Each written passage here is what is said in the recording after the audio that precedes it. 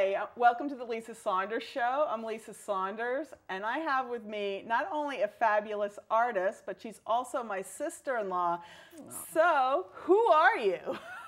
Thank you, Lisa. I am Marianne Greiner, and I am an illustrator who's passionate about children's books. And I've been looking at your children's illustrations since I've known you, because you've always kind of had a childlike way of drawing, although you do other things. But how long have we known each other? Oh my goodness, Lisa, it has to be over 30 years, right? How long have you been married? I always get this wrong, and I'm sure my husband's going to be watching. It's 33 or 34 years. And I guess we dated for, I don't know, a couple of years ahead. Anyway, we've known each other more than 35 years. Correct. And I've been looking at your illustrations forever, and I love them. And thank you so much, because you illustrated some of my books, Ride a Horse, Not an Elevator, and some lost ones. Anyway, so thank you so much for coming all the way from where?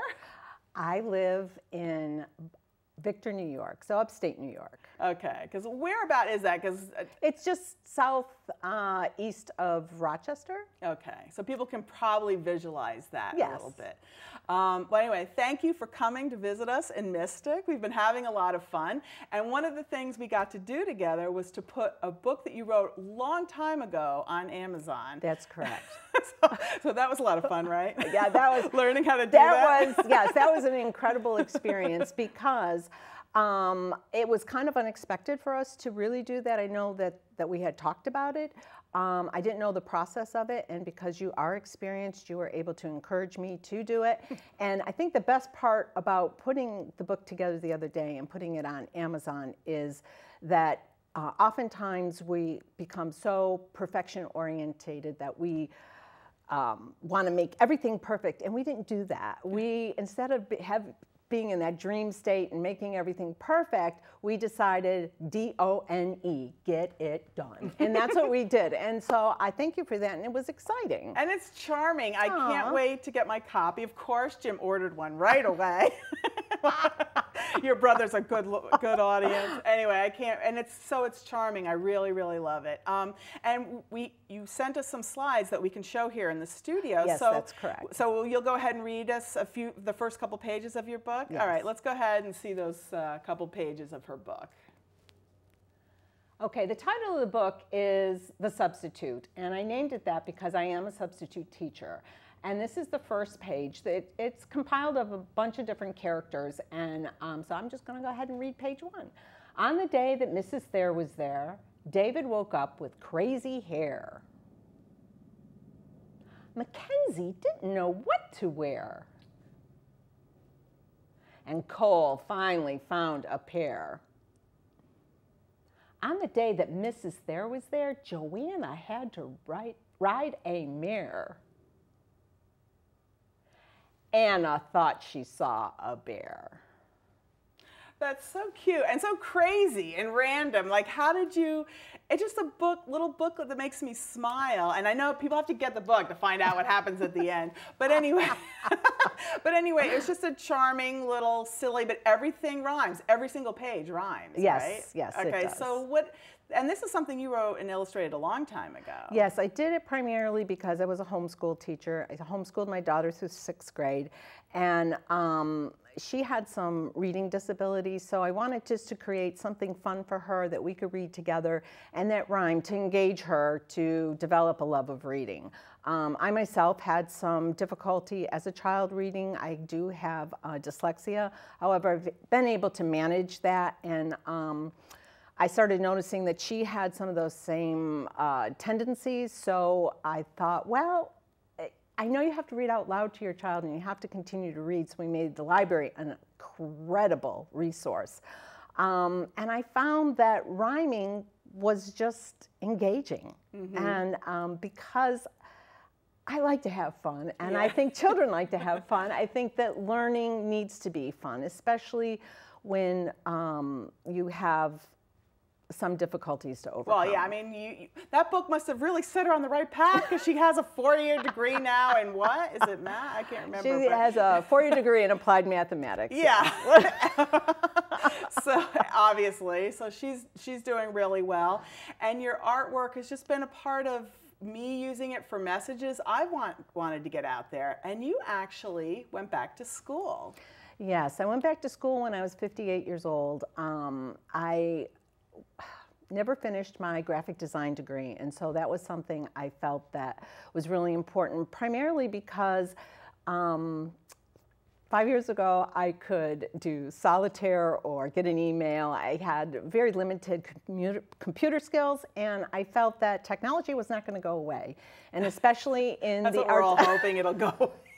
But anyway, no kidding. But you realize, and it's horrible because you're an artist, like doing this fabulous images like this, but you had to have those backup skills. Yes. Now, why does an artist need computer skills? Well, for a number of different reasons. Artists need to promote themselves, and it's very difficult to promote yourself today without a digital portfolio, a website, a blog site, something, Instagram and all that other kind of stuff, something that you can instantly show someone. So, you know, here's my work, because people want to see that. And oh, is there a way we can see your digital portfolio? yeah, well, it's like, on my LinkedIn page, but it is. So can anybody go and look, yeah. or are you going to stick it on your blog, or are you are you going to only let people that have that are whatever connected in LinkedIn to see? No, it? actually, that's a fantastic idea, Lisa. I should just put it on my blog. Because I did do that. teach you how to do that yesterday, and we have your first post on there. So yeah, because I think people are going to get a kick out of it, because you've been doing, like I said, drawing since I've known you, and you have a lot of work to show, and you need to get it out there to the world. But your greeting cards are always fabulous. I mean, I've saved them, every single one, because you give us specifically drawn greeting cards. Is that anything you might do? You know, or what are your plans now that you have this degree and you're still a teacher? You love to teach art. What are your plans, or what are your? Well, the first thing was to get familiar with CreateSpace, which you helped me to do, because I have another book that was my primary reason for going to school, and the book is called Friends. And because I have moved so many times in my life, I have kept up the relationships of people all over the country. In fact, I have a friend in Brazil. All over the world. Actually, because you lived in Germany too. Yes, all over the world. Yes. That's correct. And I'm big on relations, and I'm always fascinated that that when we move away, when we connect up again, whether it's been 6 months or 3 years, it's like it's so familiar. Our relationship really hasn't gone away. We are who we are. And so the book Friends is what I really want to concentrate on and develop. So that's a goal. That's my next goal. And greeting cards would be wonderful. I would love to do a line of greeting cards, yes. And now I have the capability, because I've learned so much at college. Okay, so what is this project? This was a project done in gouache. It's a watercolor medium that is an opaque medium. It's the first one I ever did. It was for a graphic illustration course that was taught by a renowned children's book illustrator, Elaine Verstraete. She's unbelievable. She has so many books. And what we had to do here was take a picture of ourselves and take a picture of someone who's famous and blend the two together. Because it's so obvious. Because when I first saw it, you sent it to me on my phone. I'm like, Jackie, Onassis. And I'm like, wait a minute. That looks like Marianne, too. So you did it, because I could tell it's both of you. Well, that was the intent of the project, yes. Well, it's beautiful. Thank you. Do you have other things that you? I do. I don't know how well they'll show up, but during some of the courses that I took, we had to do a wine label design, and I researched the millennials and found out a lot of fascinating statistics. Are we millennials? Or who? No, that's younger people. People right? who were born. Yeah, we're baby boom, right? Yeah, yes, okay. we are. We're baby boomers. Okay. But the millennials were born like in the later 80s up through the year 2000, basically. And they're a generation of people who think quite differently than we do. They're looking for fun labels. So this is for wine, because you live in wine country. Yes. And there's wine trails all over the place. I mean, it's just Yes. winery after winery. So did you choose this project doing wine labels, or is that It was an assigned project, but I chose to dovetail off of some statistics about millennials who like animals more than people. And I happen to live in an apartment complex now with a lot of very young millennials, and I'm like the only person who doesn't have a dog. So I thought it would be fun to create a wine label that was called White Wolf Wines, and put on there just doggone good. So and these wines, like, these dogs are hysterical. This one's smiling, the tail's wagging, you can tell. This one's excited to get its red wine, matching its red bow tie with a piece of cheese. I mean, this is great. And then did you actually put the labels on a bottle of wine and then take a picture? Yes, that was part of the project, because this was actually done at a... Oh, I just realized the cheese is cut in the shape of a bone. Okay. Yep. Oh my gosh. Did you get an A? I think I did. Oh, that is so cute. Oh, thank you. Do you have these labels? Like, could I peel?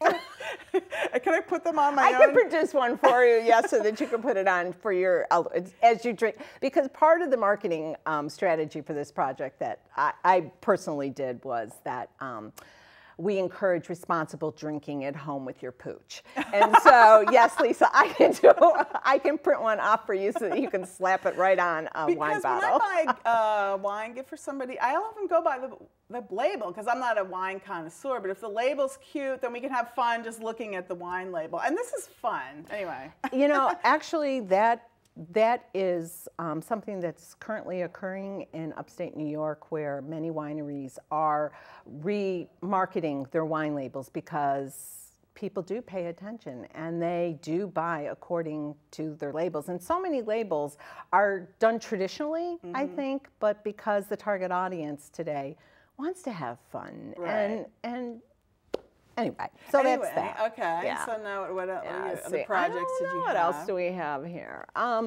This one here was a scratch board. You put ink on it and then you scratch away. And this was also done for a graphic illustration class.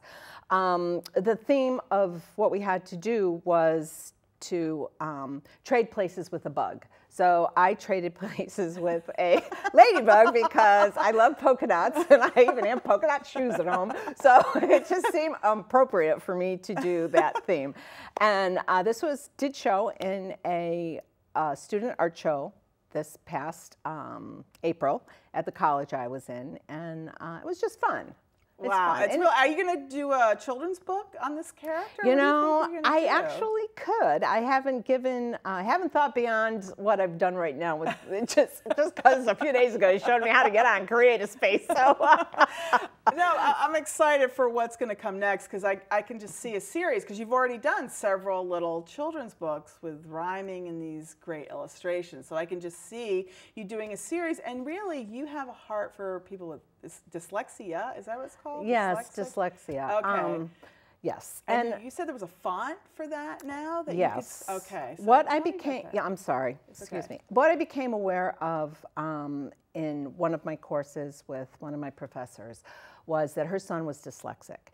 And she introduced me to a website called the Yale Center for Dyslexia and Creativity. And that's right here in Connecticut. It is right here in Connecticut. And they've done a lot of research to help children with that learning disability. I've looked up some statistics, and apparently 15% of our population is dyslexic. Wow. I don't know what that generates in numbers, but that's high. It is, well, it is high. I think that's high. It is high, but they're making great strides in that. And through that website, I was also made aware, and through my professor, that they have come up with a font. I think it's called Dyslexie font, and you can purchase that to use, and it helps children read. They have figured out that when you're dyslexic, your disability is kind of invisible in a sense because you are thinking pictorially. So words like the and was and is are very hard for you to associate a picture with. So those are the stumbling blocks when you're reading. And part of what I want to do eventually, my vision, is to write books for children with this font and fun illustrations and encourage them to read and help them to get over their disabilities. And so it'll involve a lot of research on my part, and I'm just in the beginning stages of that. Well, I thought it was interesting because I looked up the font that you're talking about, and it just mentioned, like the beginning letter of a sentence always has to be bolder. It just, because a lot of things look like they run together. They try to make every letter look very distinct. So I was just reading a little bit about it.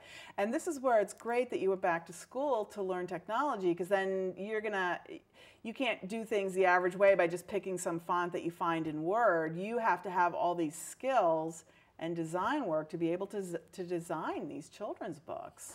There is a lot that goes into it, and I still have a lot to learn, but I'm really excited because I think that we all have a gift, and so often we spend so much time dreaming about what to do, and I think people need to really step out and just do it. I mean, that's part of why I went back to school at a later age. It took me 5 years to get my degree. Were you the oldest lady that came out with a degree?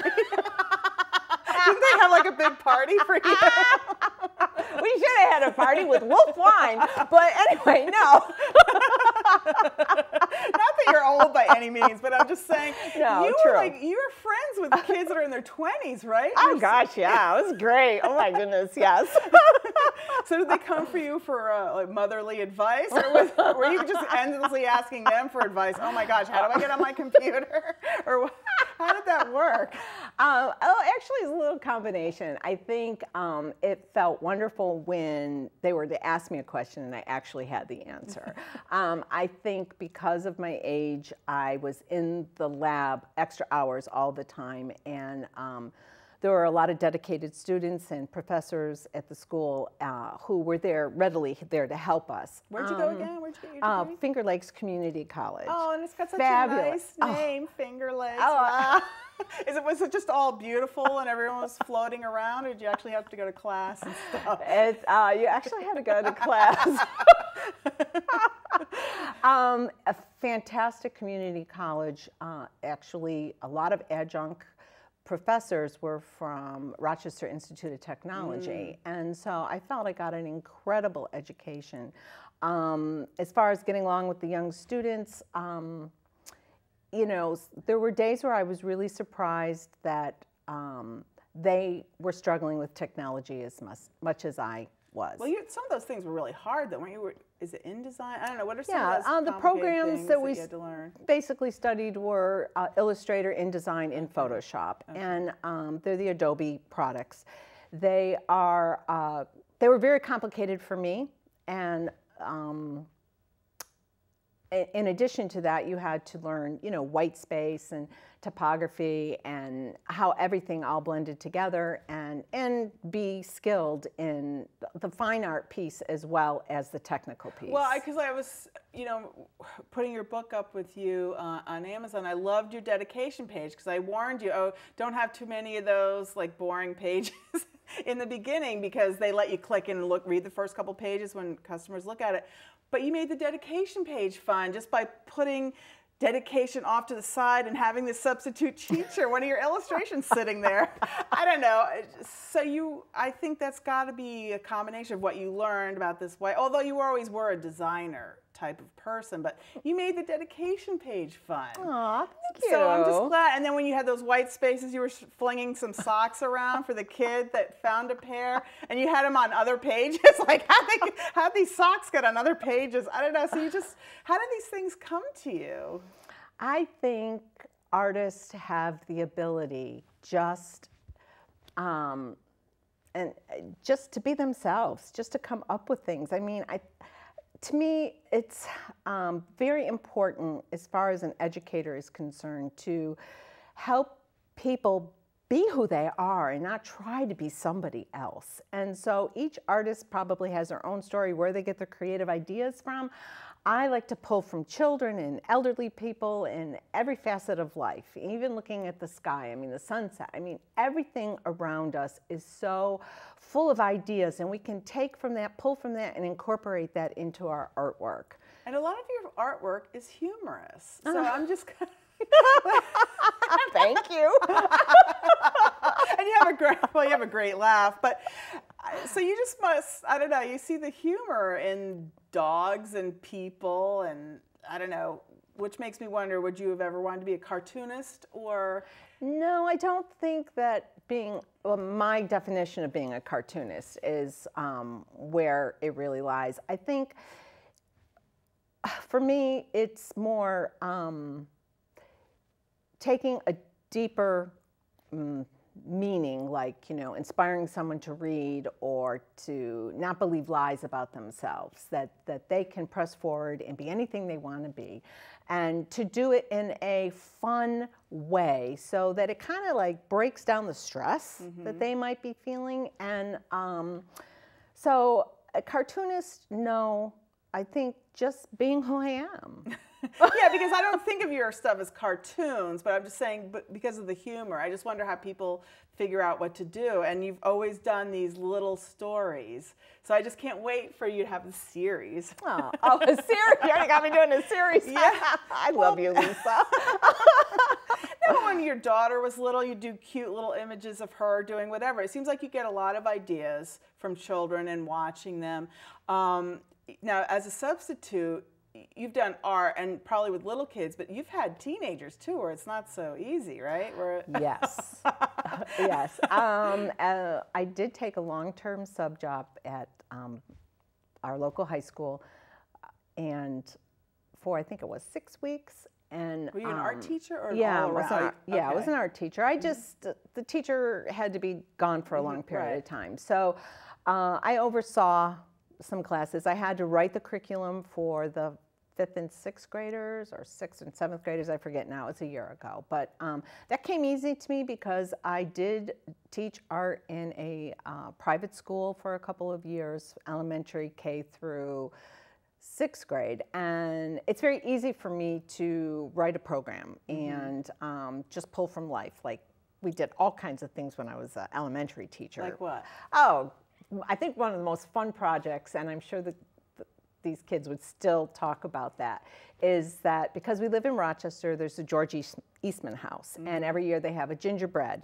display. So I had rivalry between the girls and the boys putting together gingerbread houses, and then all the school staff voted on which one was the best, and then we submitted them into the show at the George Eastman House.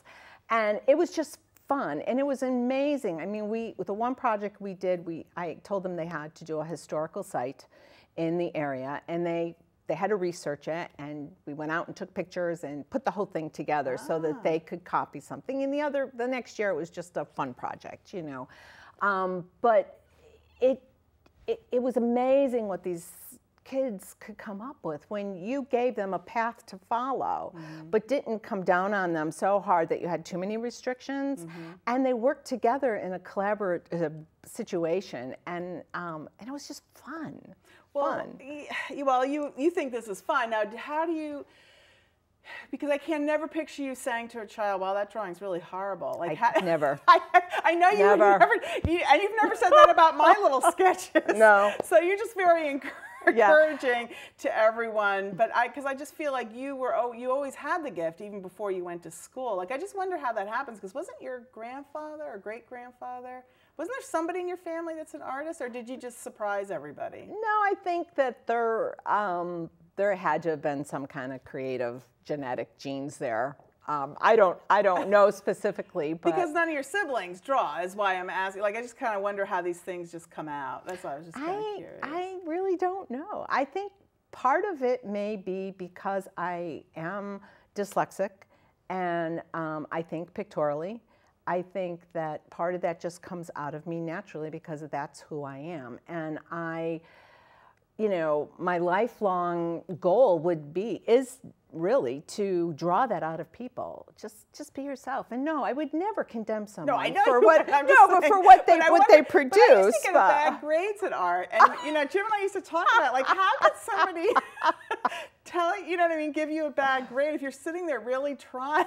Yeah. No, I think grading was the hardest thing for me. As long as the child was participating and learning something and creating something that was pleasing to look at, and got some understanding of color theory and all kinds of things that you can. Oh, that's right. There's actually theory stuff. It's not just doing this. Yeah, there is. There's a lot of theories. Yeah, there's a lot to know. Well, you went to Italy, didn't you, to study? Yes, I went to Italy last year. Okay, so were you at a university, or where were you to study art? I was at the, what was the name of that? And you said you didn't have air conditioning or toilet paper or something. I can't remember. Oh my gosh, Lisa! No, I was at the Florence Institute through the Michelangelo Institute of Learning, and I just went there on a whim for a month to learn a different medium, and that was oil painting, and it was wonderful. And I was with college students. I know you're so. I chose to be with them. There were some adults there too, but were you in a college dorm? Kids are more fun. Were you in yes. You were in a dorm, yes. Okay, and I just remember, oh my gosh, that you're living like this. I mean, you never slept. It just seemed like you were sightseeing or painting. I mean, you were in class for how many hours a day? The class time wasn't really, it was minimal. It was more that the whole experience, it's Florence. So I spent the entire time there, and the museums and the churches and the statues. Did you feed the cats? Don't they have a lot of cats there? Did they have cats? I don't know. I didn't see any. I just remember when I went there, it just seems like there were cats everywhere. I didn't see any. So well, we only have a couple minutes left. Okay. So what do you wish TV land knew? What do you wish people knew? Well, I would just like to encourage anyone who has been patient enough to sit through this interview that that they can do anything they set their mind to, and I just, you know, believe in yourself, and not just believe in yourself, do it. Get it? D-O-N-E, done. Yes. All right. Well, thank you so much for joining us on the Lisa Saunders Show, and I look forward to seeing you next week.